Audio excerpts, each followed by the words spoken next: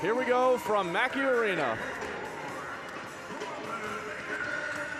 And Southeast Missouri will win the tip and they'll get first possession. Green driving, stripped away and stolen by the Boilermakers. Great defense by the Boilermakers. They're able to double down on the driver and cut off the lane. Wide open in the paint. Dumps it off to Stevenson. Terry on the other side now. Ellis, good move for three. Jean's got it. Janae Terry, so silky smooth, able to move the ball.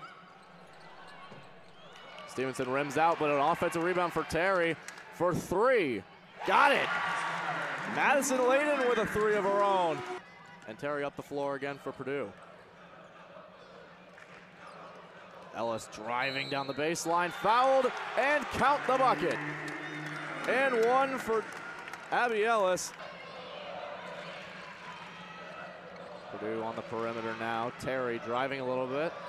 Kicks out for three. Got it.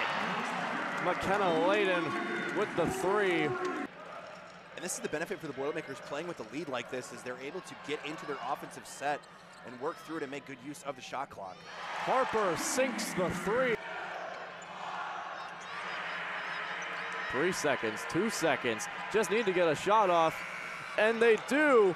And it's a great three from Abigail Stevens just as the shot clock expired. Ellis trying to drive to that left side, kicks it out. Here's the three, bang, from the corner. So Purdue, here's the three, just off front iron, good offensive rebound, puts it up, and the foul.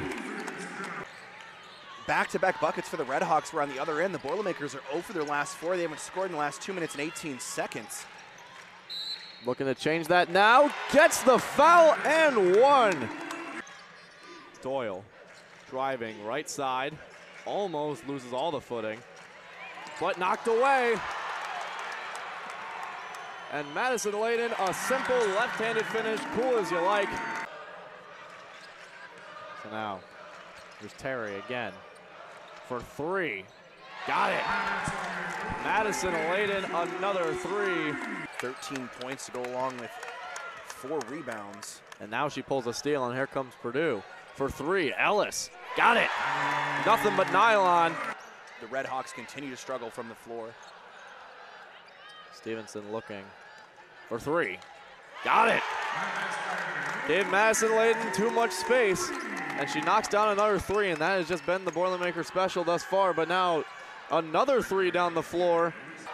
Back to the right elbow. 5 seconds on the shot clock. Flowers got to hurry. Gives to Stevens for the two. Good find there.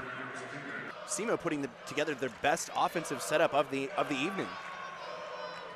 Give Terry the ball back out to Harper. And now for three, they knock it down again.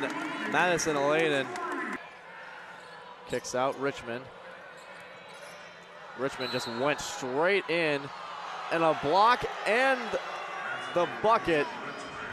Yeah, Jalea Green went right at Mary Ashley Stevenson, took her all the way to the cup. Mary Ashley Stevenson, lucky she didn't get called for the foul. And the three from Caitlin Harper. Driving left side, good finish, and the foul. Rebound Stevenson. Who gave to Terry, and now she comes up the floor. Great find. That was a great pass. Gave him the old snake eyes to the perimeter and dumped it into Harper. Smith couldn't get the layup to go. Not enough power on that. And then Green wide open on the left side there and sinks the layup. Flowers tried to dump it to Richmond, and it's taken away. Swanson up the floor, and a nice finger roll lay for the easy two. There's just been an influx of D1 opponents that are just really tough, and that's a great shot there from Amaya Buchanan, and she will look to complete the three-point play.